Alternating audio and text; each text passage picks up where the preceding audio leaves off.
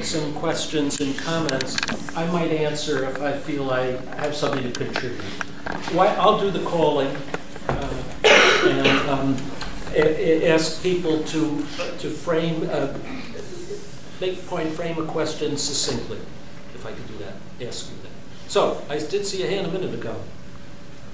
Okay, you're first. Yeah, was there a disagreement here? I think you have to speak up. Was there a disagreement here between you two about the possibility of defeating ISIS? Yeah. Fundamental. Yeah, totally, completely. Could you elaborate on that? Well, do you want the right side to talk or the wrong side? I want both sides. Well, you know, like I said, I think the Islamic State is a juggernaut that's being fueled by disillusionment and disappointment among the people who are most easily mobilized in the world, which are young people. And, you know, the estimates are there are about 1,000 foreign fighters getting into Syria every week. That's a lot of people. You know, and, you know, they're going to try to crack down on that immigration. And the Turks are going to try to do it. The Syrians, you know, they're going to try to do it. But given the history of smuggling and trafficking in that region, I don't think you can shut that stuff down. And, you know, the Islamic State, do you know how much they pay these foreign fighters, the guys that actually fight? They pay them 400 euros a week because they've robbed all the banks in Mosul and stuff like that. Where is someone in the Middle East going to make $400 a week? I'm serious. Yeah. Let me ask, reframe this question a bit.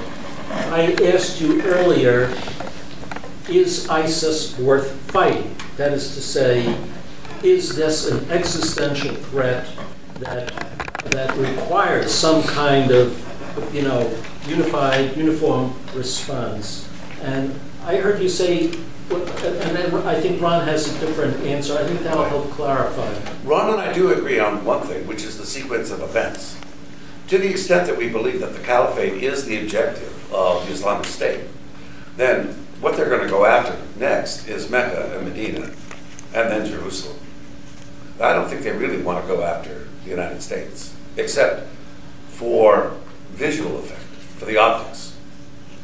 If they want a caliphate, they need those three sites. Yeah. I love my friend Vinny, but this is all too complicated. Putting everything together and in a single package, tying it to Russia, to China, it's just too complicated. It is, with respect to Islamic State, it's not as, the problem of dealing with Islamic State is not as put into layers, I think, and hidden as Vinny is saying.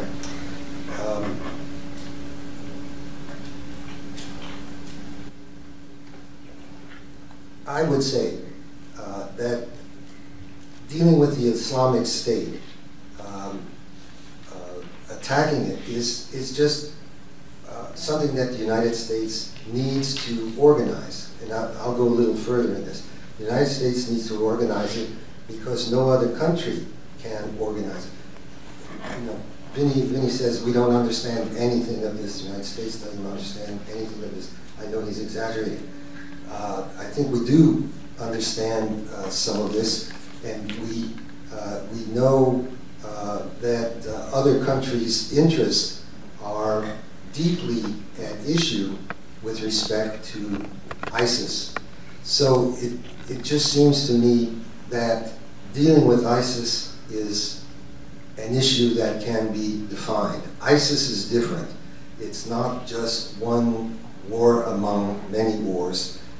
Other countries don't want the Islamic State to continue to exist, and the coalition is just forming. You said in the beginning, well, you had to revise your interpretation of it because all of a sudden there's a coalition.